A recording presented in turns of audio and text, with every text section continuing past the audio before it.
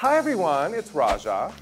And Aja. And you're watching this week's episode of RuPaul's Drag Race Fashion Photo Review.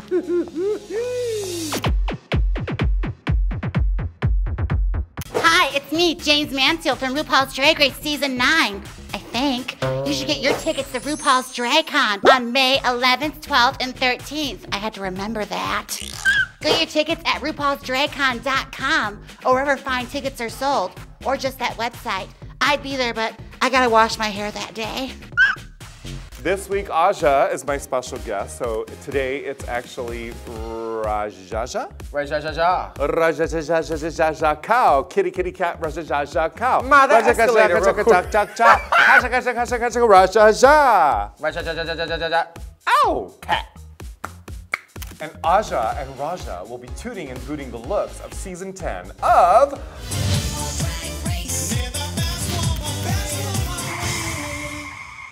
Where the f is Raven is the question everyone would like to hear. No. Something like She's that. getting an ass reduction. I feel like it's something with the ass. Ass, ass, ass. An ass reduction for Raven would just be simply like one of those like electric knives shaving off her pads. 'Cause that's not a real ass. It's actually, she's got like a really flat ass, I'm assuming. I don't know, I haven't seen it in a long time. Oh my God, not spooking the tea. I don't know, it's like I imagine her naked, but I've never actually seen. Anyway, so we're talking about season 10. How are you? Are you following along? Are you living for all of it? I'm living for season 10 because these bitches are petty. They're serving drama, but most of all, they're serving the drama on the runway. On the runway? Woo, girl. Oh, honey, they came prepared, I think. Ma, some girls walk into Drag Race like me in season 9. I'm like, girl, what's a resource? What's a budget? These girls came and they were like, Ma, I'm stoned from head to toe. So. Yes, ma. Did I say it right? All right, so let's get right to this. We're gonna talk about some looks on the runway, and the theme is Hats Incredible! Hats Incredible. That's funny. No one told us. It's like there was a memo sent and no one gave it to us to wear hats. All right, here we go. Contestant number 1, she goes by Cameron Michaels of Nashville, and she's come with her Gaga space orb thing on her head. She's giving me very space pussy, like Gaga Barbarella, like Gargarella. Gargarella! Gargarella, I hear it, yeah. I love the color pattern. I love like purples and silvers together. It's very like, I just dyed my hair silver and I use purple shampoo to keep it that way. Oh. I love the hat. I'm not really crazy about the costume. Why? I don't know, I love the colors. I wish it was a higher cut of the, I like the peplum, is that what it's called? I don't know. I like the peplum like popping out on the side. I just wish it was higher cut. So Cameron has a banging body. I want to see more leg. I want to see her be So you wanted her peplum to poplum? I like the look overall. I just wanted a higher panty cut, be a whore. I kind of think it's fine. I think you are being really ambitious with your like need to show your anger and like bootness of it all. Like calm down, sis, ma. Ma, watch, because I'm giving this a 2. So. Oh, okay. Because honestly, the thing that is supposed to make the outfit is the hat, and this is creative. This is like, it's not just a hat, it moves. Okay, that's my favorite thing about it is that it moves. And you know, at this point, it's sort of nostalgic to wear Gaga themed things like this, because she wore that hat like 10 years ago or something. Wow, I feel really old right now. You. Anyway, I love this look. I think she looks really fantastic, and her hat is, you know, that's incredible. That's incredible! I give this look a 2. All right, kids, next we have Mona Asha. No. That's how I say it. I can't help it. It's just sort of spelled that way.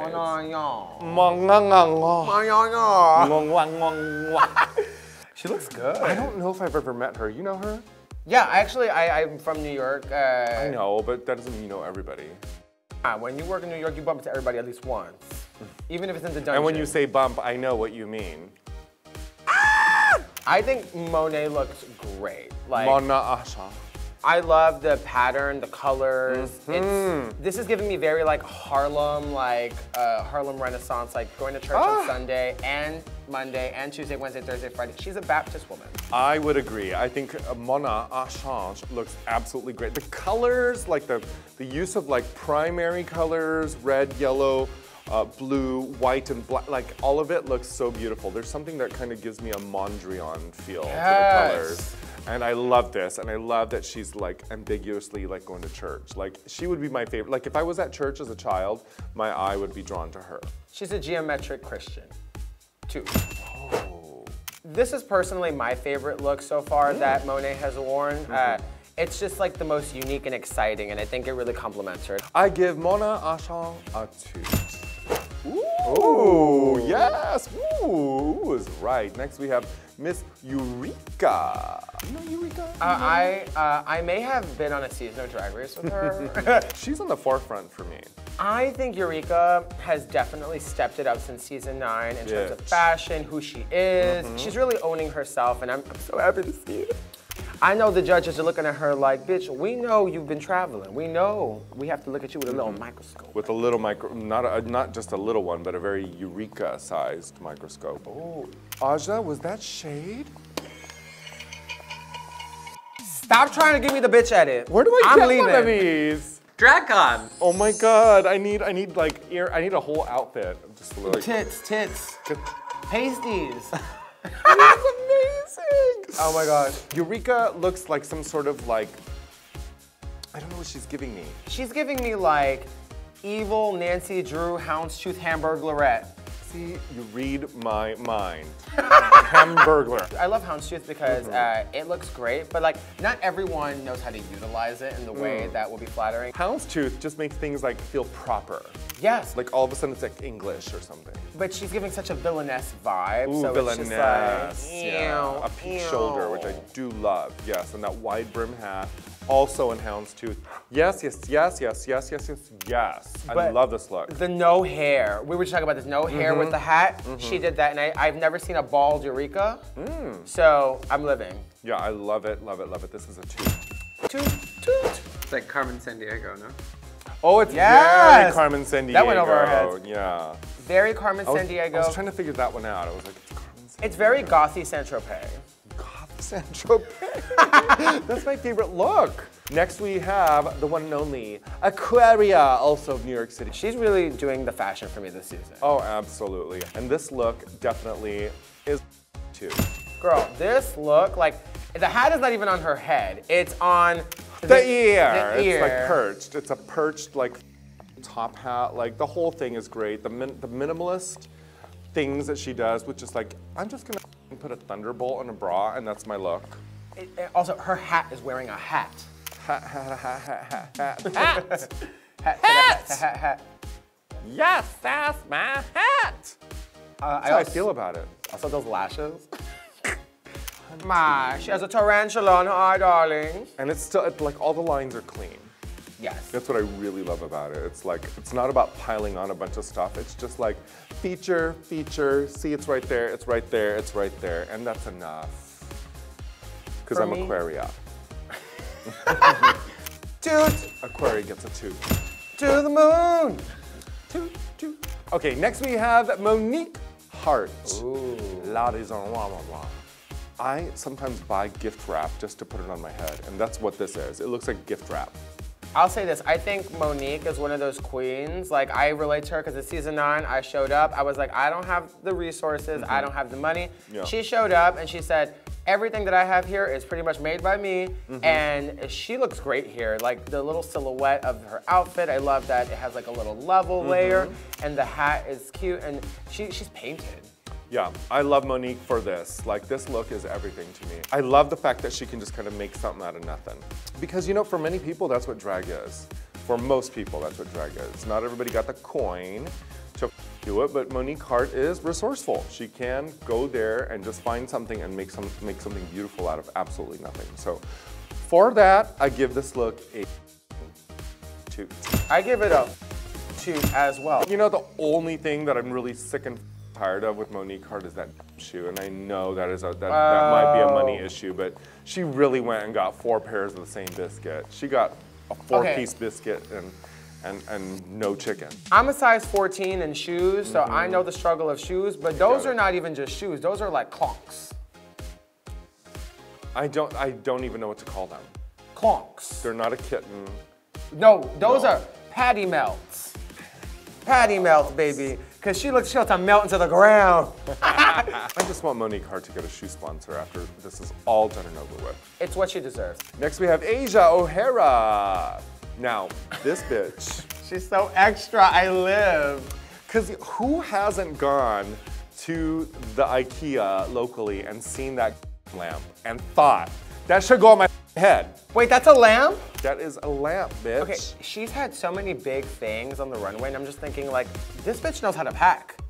Because I would imagine that all comes apart because it probably comes with directions with a little like funny stick man. the thing I like about Asia O'Hara is that her costumes are so extra, but like she sells like this like really glamorous, like it's kind of campy, but it's also like fashion-y. I don't know how to explain it. Yeah, she's that perfect blend to me of like pageant, number one, and also she's got like a quirkiness and an ability to kind of transcend that a little bit and put her other hoof into the fashion and art. Yes. Is that what it is? Art. It is art before it is fashion. Art. Yeah, because it's not always fashionable. But it is definitely artful. My favorite thing about this shoe is that I know a lot of darker queens find it hard to get like a good nude illusion, but this nude illusion is literally perfect. Because she's literally made of chocolate. She is so delicious and beautiful. That good chocolate brown is readily available and it matches her skin. I just want to dip something in her. Oh, I bet a lot of people have dipped a lot of things in her. Pretty sure. To me, this is a 2. She puts the O in Asia O'Hara. It is a 2. All right, next we have Ms. Kraka. On the show, she's been exciting me so much this season. Her quirkiness, her looks are so smart. And this look, this hat, like it's like she kind of is giving me like Raiden from Mortal Kombat. I don't know what you're talking about. As soon as she showed like how goofy and weird she was, I was like, love her. Yes. Love a queen who's not afraid to be weird. Yeah, she's so adorable. I love her teeth. Like, I can just stare at her teeth. She's got like little, like cute little like buck teeth. On the runway, she always serves like this like really like unapproachably pretty looks. Which is like really weird. Like when you think of like quirky, I kind of think of like Thorgy or Tammy Brown, where goofy, it's big. like goofy. Like she's goofy, but also like legally goofy. Legally blonde, legally goofy. Cute. Took her 12 hours to make that hat, apparently. Hard-working bitch. Well, the hat itself is not that fierce. I mean, she should have put another 2 in it. I'm like, really, honey? Bitch, it's a hat challenge, come on. I love her, but this was not one of my favorites. I would say that this one, come on, it's a hat challenge. Get with me on this, sis. You can wrap hair around a sun hat, but you can't call it fierce all the time. Like, come on now. I personally like it. Is that her thing? No, I'm not even listening to you. It's, it's just not it. This is a hat challenge. This is RuPaul's Drag Race Season 10. All right, go ahead. What do you have to say? I don't know. I don't feel you. I love it. Okay. Why? I just love it. I would wear it. That's it. That's not even like rational. Like you're not I even like going there I like with the me. hat. I like the hair. I like how well placed the hair is on the hat. I like the construction. I like the dress. Okay. And I like how thick the horsehair is at the bottom, so it really. It's a hat challenge. I give it a boot. I give it a 2. See how this works? It's fun, right? Next we have Blair Sinclair, I declare. She is so adorable. Like I always say, like I want to, suck out her youthful energy through her eyes. So she kind of does look in this outfit like she's part of a witness protection program. She's in Kentucky trying to get away from her ex-fiance who tried to push her off a ledge in West Virginia, off of a trailer. Specific. She looks like the reincarnate of Jean Bonnet. Yes, She came back to life, darling, and she came back with long legs and perfect teeth and a boy. I like the hat. I don't really like the tulle at the top of it. I wish it was ribbon. I'm heaving. Right there. I've got things to say. I like the dress, but I mean, it is a hat challenge, and I just wanted a big satin ribbon bow. It's exactly Miss Cracker's hat, but with fabric rather than hair. It's like, come on, this is all you can think of? It's season 10, you're gonna wrap a sun hat with things? Like, I'm done with it. No, this is a boot. She looks like a toilet paper koozie. I just no, wish it's a hat challenge. I'm emotional. I'm emotional about this like I am with Madonna challenge. Like, there's two things I love in the world, Madonna and hats, and I cannot believe that this bitch came on with that. She does Broadway.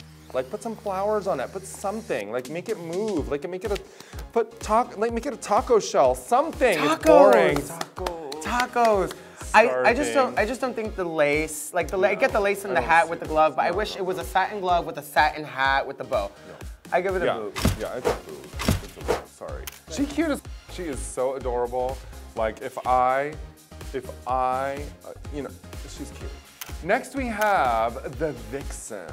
I love the Vixen. This is not my favorite look at all. I like the structuring of the dress, what is done of it, but I don't like how low the bra part of it is. I just think there's a thing about proportion. Did someone connect like a cord between your head and your temple and my temple? Because you read, go ahead. I just feel like the bra should be a little higher. I'm not a tit queen. But if I were going to wear something that had a chest, like, you know, you're not a grandma Vixen, it's youthful, beautiful, the tit is not down here, it's up here. The hat is not really exciting. Also the strap issue with the toes covered with the tie. It's like, if you could get away with it if you have a really tight front and you wear like a fishnet. But this is really open and it's a boot for me. Oh my God, Aja, thank you so much for that. It's like you just saved a half an hour of like me speaking. Saved you from the Kellyanne Conway speeches. Oh my God, you just completely read my mind. You know what would have made this thing better? Because I know that she has that very like DIY kind of sensibility, aesthetic, if you will, about her. And I appreciate that, but there's just not enough. There's not enough. She needed double the amount of hats, or maybe taken the whole thing, scrunched it up and popped it on her head and walked out naked with her dick out. Well, powerful. Actually, Grace Jones. The dress is made out of hats. I know. But I wish that, first, I don't know, I wish there was a little more build up on the hip area. More. Like, just like to give it more of like a, oh, what if she would have came out and gave like a peigne shape? Something, bitch. But that Target bra with the I have that too. We all got it. Sharon Needles told me about it, and I got like 6 pair of them. So like, it's just like a foamy bra. And not to be nitpicky, I don't like those zipper kind of like leather glove with it. Oh, that's nitpicky. It kind of, because now you're just going into bully moments here right now. Now you're picking. You're bullying me, Raja, on national YouTube vision. Send me home. No, this look is a boot. She should have thought about this and put an extra like 20, I don't know. It needs more time. It just needs more. It's a boot. It just needs finessing. Finesse. And a little restructure. Restructure. Trend alert! Shade.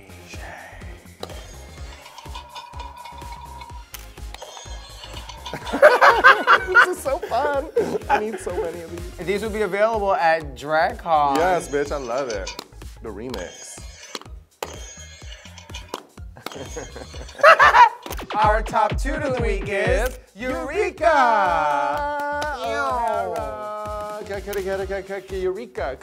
Eureka. Yes. Work, beach, leaving. Yes, ma, sis. Yes, bitch tooth. Sis. Oh my God. We need to be excommunicated from this room right now. Tune in to VH1 on Thursday nights for an all-new episode of RuPaul's Drag Race. Make sure to click on the link below to see if RuPaul's Drag Race is available in your country. On WOW Presents Plus. That's plus. Means it's extra.